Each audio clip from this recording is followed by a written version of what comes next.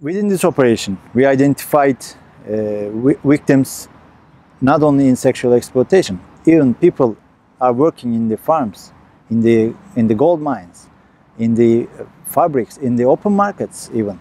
They are being forced to work without their willing, or they were being manipulated by their traffickers that this is the best life and the best option for them to survive.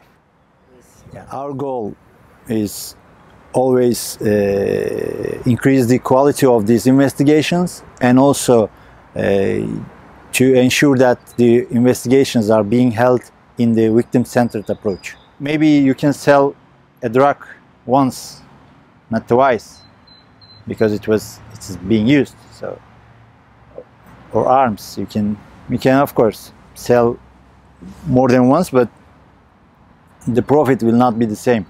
But in this case, when the subject is a human being, then organized criminal groups, they're reselling these people to each other.